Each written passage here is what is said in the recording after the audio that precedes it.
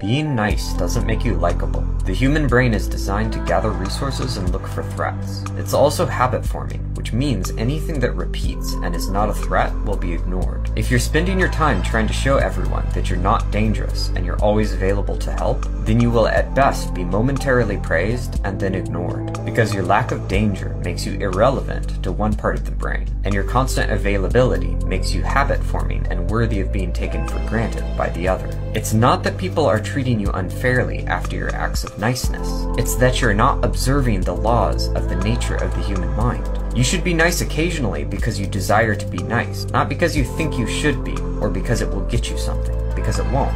Being nice isn't how you get what you want. And when you fully internalize that truth, your mind will be willing to look for more direct connections between what you want and how to get it. There are other ways to make the world a better place than by laying yourself out as a doormat for everyone else.